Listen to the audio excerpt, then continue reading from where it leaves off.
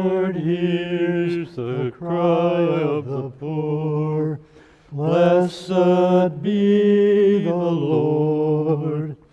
I will bless the Lord at all times, with praise ever in my mouth. Let my soul glory in the Lord, who will hear the cry of the poor. The Lord hears the cry of the poor. Blessed be the Lord.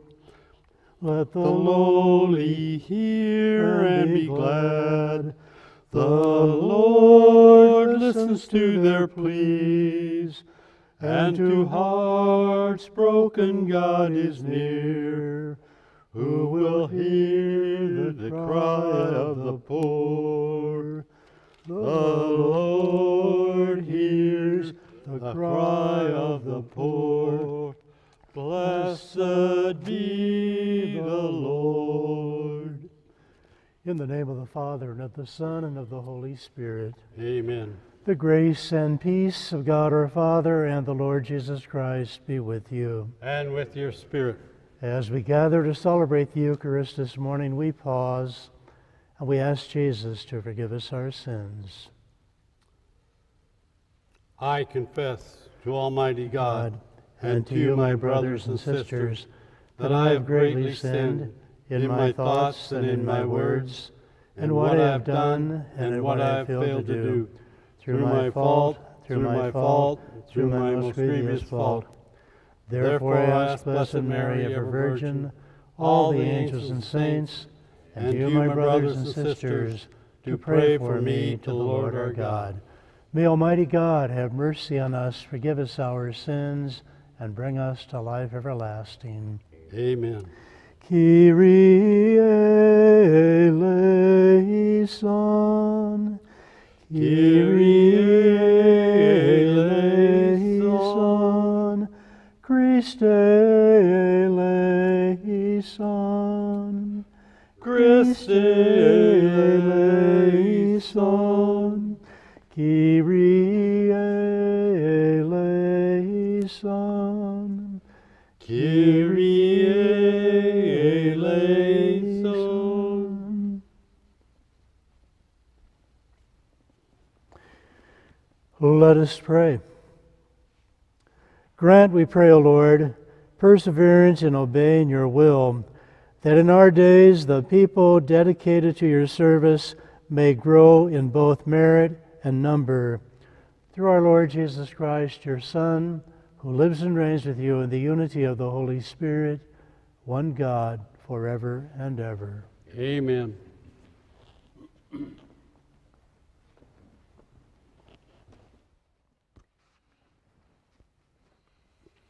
A reading from the book of Numbers. From Mount Hor, the children of Israel set out on the Red Sea road to bypass the land of Edom. But with their patience worn out by the journey, the people complained against God and Moses. "Why have you brought us up from Egypt to die in this desert, where there is no food or water? We are disgusted with this wretched food." In punishment, the Lord sent among the people serpents, which bit the people so that many of them died. Then the people came to Moses and said, "We have sinned in complaining against the Lord and you. Pray the Lord to take the serpents away from us." So Moses prayed for the people, and the Lord said to Moses, "Make a seraph and mount it on a pole, and whoever looks at it after being bitten will live." Moses accordingly made a bronze serpent and mounted it on a pole. And whenever anyone who had been bitten by a serpent looked at the bronze serpent, he lived. The word of the Lord. Thanks be to God. O Lord, hear my prayer and let my cry come to you. O Lord, hear my prayer and let my cry come to you. O Lord, hear my prayer, and let my cry come to you. Hide not your face from me. In the day of any distress, incline your ear to me. In the day when I call, answer me speedily. O Lord, hear my prayer, let my cry come to you. The nations shall revere your name, O Lord, and all the kings of the earth your glory. When the Lord has rebuilt Zion and appeared in his glory, when he has regarded the prayer of the destitute and not despised their prayer. O Lord, hear my prayer, let my cry come to you. Let this be written for the generations to come, and let his future creatures praise the Lord. The Lord looked down from his holy heights. From heaven he beheld the earth, to hear the groaning of the prisoners, to release those doomed to die. O Lord, hear my prayer, let my cry come to you.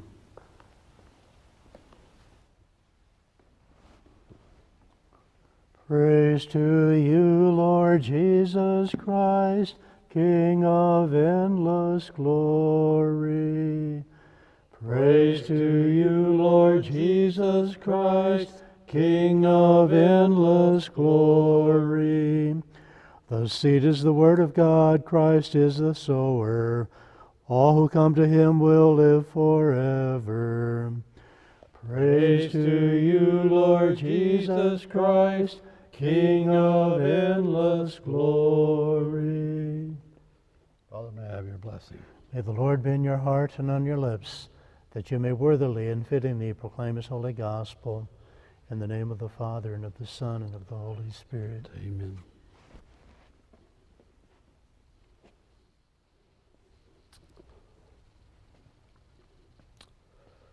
The Lord be with you. And with your spirit. A reading from the Holy Gospel according to John. Glory to you, O Lord. Jesus said to the Pharisees, I am going away, and you will look for me, but you will die in your sin. Where I am going, you cannot come. So the Jews said, He is not going to kill himself, is he? Because he said, Where I am going, you cannot come. He said to them, You belong to what is below, I belong to what is above. You belong to this world, but I do not belong to this world. That is why I told you that you will die in your sins. For if you do not believe that I am, you will die in your sins. So they said to him, Who are you? Jesus said to them, What I told you from the beginning. I have much to say about you in condemnation, but the one who sent me is true, and what I heard from him I tell the world. They did not realize that he was speaking to them of the Father. So Jesus said to them, When you lift up the Son of Man, then you will realize that I am, and that I do nothing on my own, but I say only what the Father taught me. The one who sent me is with me. He has not left me alone, because I always do what is pleasing to him. Because he spoke this way, many began to believe in him. The Gospel of the Lord.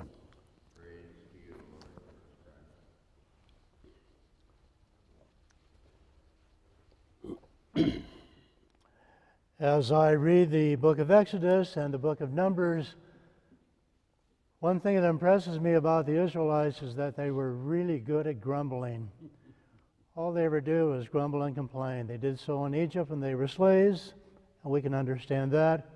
They grumbled against Moses when they came to the Red Sea and saw the Egyptian army coming after them. God spread the seas for them. They got across. The Egyptians were destroyed. You'd think that would have convinced them that God is on our side, what are we worried about? But the next day they're grumbling and complaining against Moses. Why did you bring us out here in the desert to die of hunger? At least in Egypt we had enough to eat. God sent the manna from heaven. And then a few days later they're complaining, we're getting tired of this food, we want meat.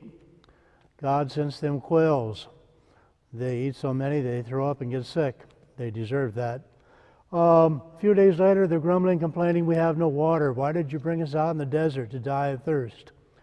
And once again today we see them grumbling and complaining because of the wretched food they have. And then the serpents begin to bite them, and then they finally realize how selfish they are. They turn to God. And God tells Moses to build a pole and place a brazen serpent upon it, and anyone who will look at it will be saved from the serpent bites. That pole prefigures the cross of Jesus, and he uses the same language, when I am lifted up, then you will know that I am. In other words, that I am God's Son. And yet in many ways aren't we like the Israelites too? When everything is going well, we have confidence that we're taking care of things, we're doing it all. We get all the credit, and who needs God? So he's kind of an afterthought. We're too busy taking care of ourselves. But suddenly when disaster befalls us, illness in the family or the coronavirus, suddenly we begin to wake up and realize how much we are dependent upon God. And we turn to God and we look toward Him, and we look to Jesus on the cross and ask Him for help and assistance. So in many ways we're like those blockheaded, grumbling Israelites. We often forget what God has done for us.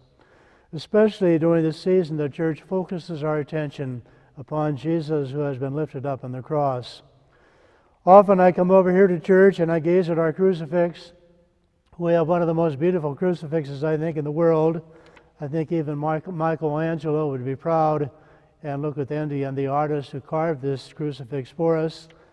We ask the artist to try to capture as much as possible the pain and the anguish that Jesus suffered.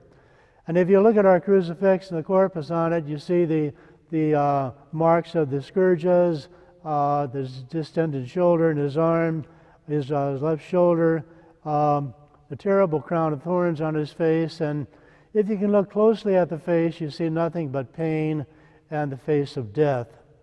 In fact, that's exactly the moment we wanted to capture. Jesus has just finished saying, it is finished, and he's bowing his head and dies. One eye is already closed, the other will soon be. We wanted to express the fact that Jesus has died, but our work now continues. And so every time I come over here and gaze at that crucifix, I try to imagine the horrible suffering that Jesus endured. I can't imagine what it must have been like. And yet how grateful we can be that Jesus died that horrible death on the cross and rose from the dead to make eternal life possible for us. And so often when I'm facing a crisis in my own life, or as we are now as a world with the coronavirus, I think to myself, what are we worried about? If God sent His Son to suffer and to die on the cross in such a horrible way for us and rose from the dead, why do we worry about such things? We will get through this crisis. Sure, it is a worrisome time. Some of you probably are no longer able to go to work every day. Many of you are worried about your businesses failing. I, as a pastor of a parish with an elementary school and supporting the high school, I'm worried about how we're going to pay the bills. If this continues for 2 or 3 months, we'll be looking at something like a deficit of $500,000 or $600,000 this fiscal year. It's a worry. And yet, one day, because Jesus died on the cross and rose from the dead, from our place with Him in heaven, we'll look back like St. Paul and we will say, what are we worried about? The trials of this life are nothing compared to the glory that God has revealed. So think about that, reflect upon that, look at the crucifix, and thank Jesus for doing what He did for us. I tell the children in grade school day after day when they come to daily Mass, we come here for 2 reasons. We come here to remember what God has done for us, and to give him thanks. Remember today that Jesus suffered and died on the cross for us to make eternal life possible for you.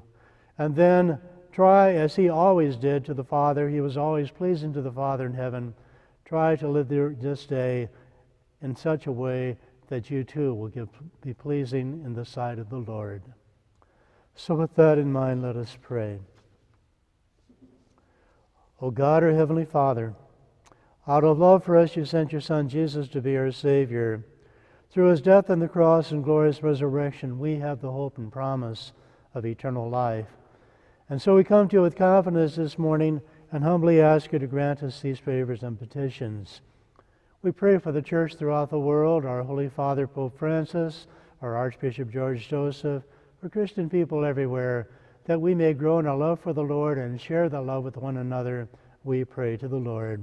Lord, hear our prayer. For people throughout the world who are worried about the coronavirus, that they will turn to the Lord in prayer and ask him for help and assistance, we pray to the Lord. Lord, hear our prayer. We pray for scientists and doctors of the medical staff that they will find a cure for this disease.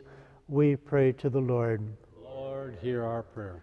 We pray for peace throughout the world. We pray for peace in our homes and community.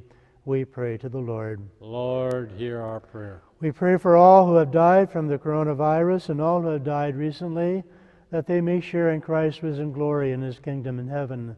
We pray to the Lord. Lord, hear our prayer. We pray for those for whom we offer this Mass today, and we pray for the donor who makes this Mass possible throughout the state of Nebraska. We pray to the Lord. Lord, hear our prayer. And for all of our unspoken needs and intentions, we pause and pray to the Lord in silence.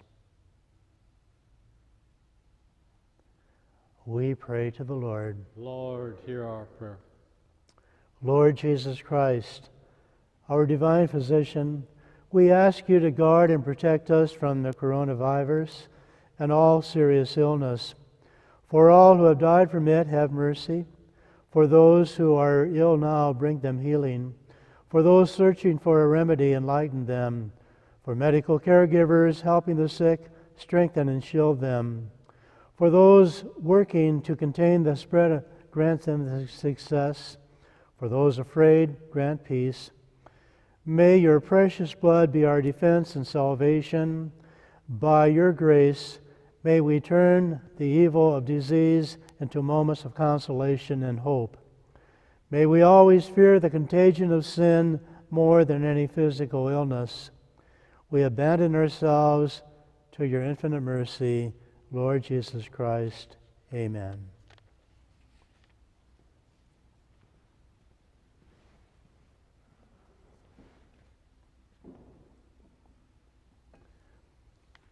Blessed are you, Lord, God of all creation. Through your goodness we have this bread to offer, which earth has given and human hands have made. It will become for us the bread of life. Blessed be God. Share the divinity of Christ, to humble himself to share in our humanity. Blessed are you, Lord, God of all creation. Through your goodness we have this wine to offer. Fruit of the vine and work of human hands, it will become our spiritual drink. Blessed be God forever. Wash away my iniquity, cleanse me of my sins.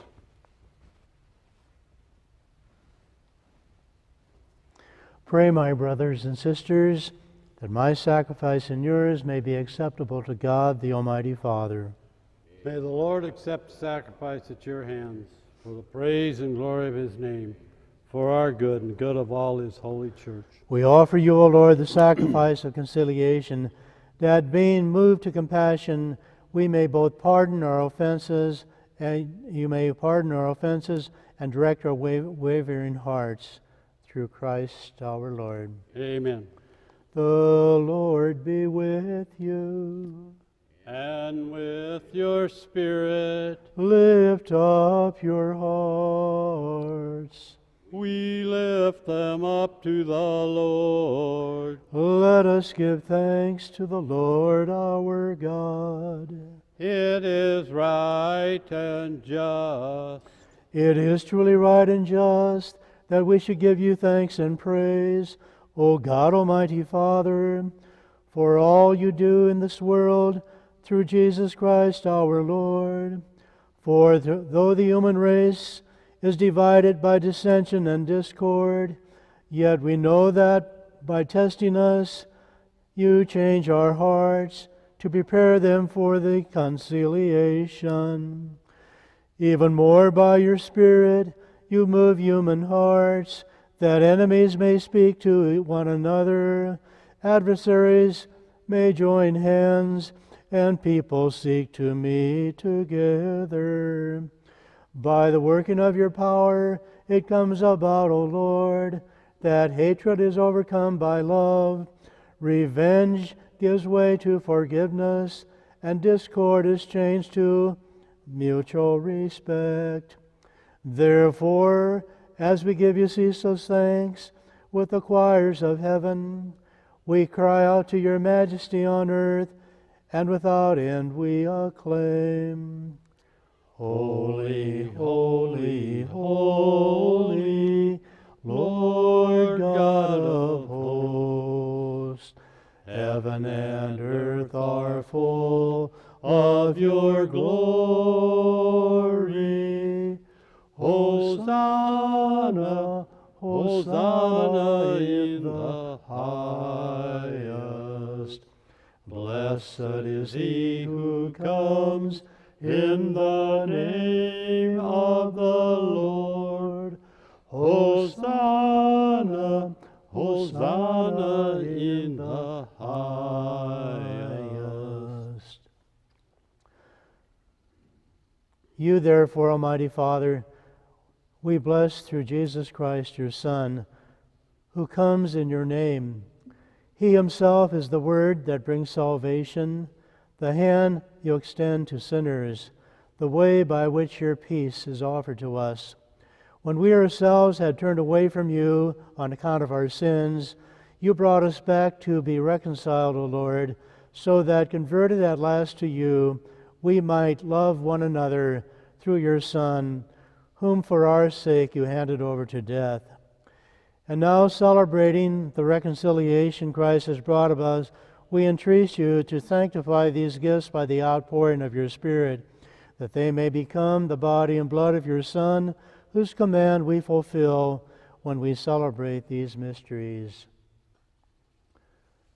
For when about to give his life to set us free, as he reclined at table, Jesus himself took bread in his hands, and giving you thanks, he said the blessing, broke the bread, gave it to his disciples, saying, "Take this, all of you, and eat of it, for this is my body, which will be given up for you."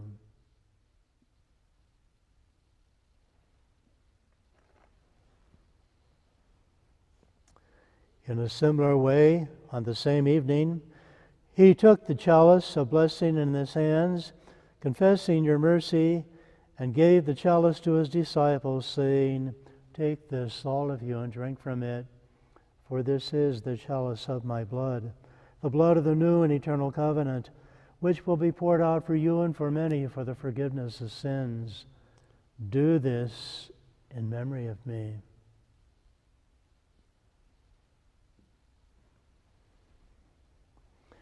The mystery of faith. We proclaim your death, O Lord, and profess your resurrection until you come again.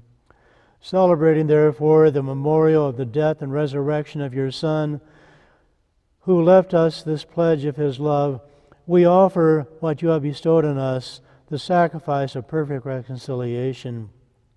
Holy Father, we humbly beseech you to accept us also, together with your Son, and in this saving banquet graciously to endow us with his very Spirit, who takes away everything that estranges us from one another.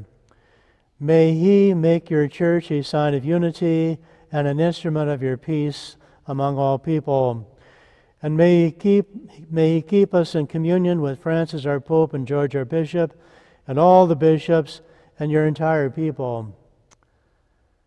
Just as you have gathered us now at the table of your Son, so bring us together with the glorious Virgin Mary, Mother of God, with your blessed apostles and all the saints, with our brothers and sisters and those of every race and tongue who have died in your friendship. Bring us to share with them the unending banquet of unity in a new heaven and a new earth, where the fullness of your peace will shine forth in Christ Jesus our Lord. Through him, with him, and in him, O God, Almighty Father, in the unity of the Holy Spirit, all glory and honor is yours forever and ever. Amen. At the Savior's command, informed by divine teaching, we dare to say, Our Father, who art in heaven, hallowed be thy name. Thy kingdom come, thy will be done, on earth as it is in heaven. Give us this day our daily bread, and forgive us our trespasses, as we forgive those who trespass against us. And lead us not into temptation, but deliver us from evil. Deliver us, Lord, we pray, from every evil. Graciously grant peace in our days, that by the help of the Blessed Virgin Mary, that by the help of your mercy we may be always free from sin and safe from all distress, as we await the blessed hope and coming of our Savior, Jesus Christ. For the kingdom, the power, and the glory are yours, now and forever. Lord Jesus Christ, you said to your apostles, Peace I leave you, my peace I give you. Look not on our sins, but on the faith of your church, and graciously grant us peace and unity in accordance with your will, who lives and reigns forever and ever. Amen. The peace of the Lord be with all of you. And with your spirit. Share with one another a sign of Christ's peace. Peace, Andy. Peace, Dick. Peace, Dick. Peace to all of you. Jesus, Lamb of God, you take away the sins of the world. Have mercy on us. Jesus, Lamb of God, you take away the sins of the world. Have mercy on us. Jesus, Lamb of God, you take away the sins of the world. Grant us your peace.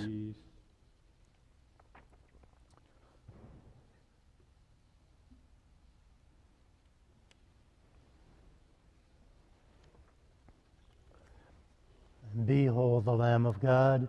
Behold him who takes away the sins of the world. Blessed are those called to the supper of the Lamb.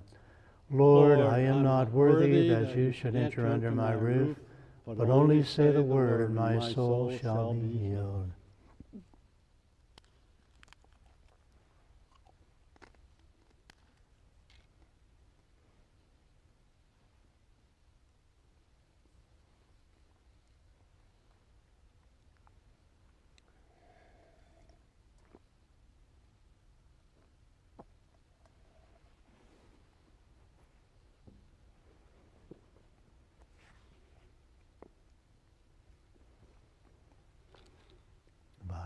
Amen. The body of Christ. Amen.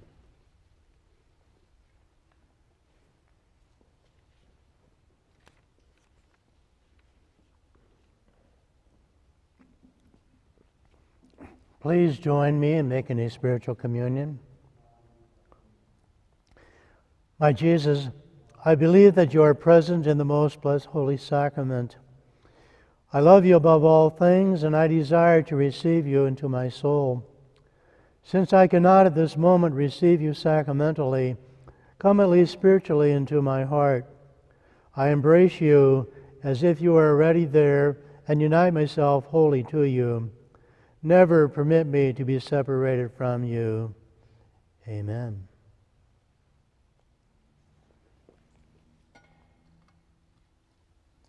When I am lifted from the earth, I will draw all to myself, says the Lord. Let us pray. Grant, we pray, Almighty God, that ever seeking what is divine, we may always be worthy to approach these heavenly gifts through Christ our Lord. O God, who chose to show mercy, not anger, to those who hope in you, grant that your faithful may weep as they should for the evil they have done, and so merit the grace of your consolation through Christ our Lord. Amen. The Lord be with you. And with your spirit. May Almighty God bless you and grant you his peace. In the name of the Father, and of the Son, and of the Holy Spirit. Amen. Go in peace to love and serve the Lord by your works. Thanks be to God. Because God the Son became man and suffered and died on the cross for us and rose from the dead, giving the hope of eternal life, we have cause to rejoice. And so we sing.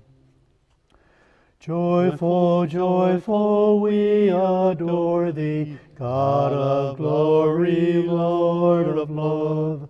Hearts unfold like flowers before thee, opening to the sun above. Melt the clouds of sin and sadness, drive the dark of doubt away. Giver of immortal gladness, fill us with the light of day. All thy works with joy surround thee, earth and heaven reflect thy rays.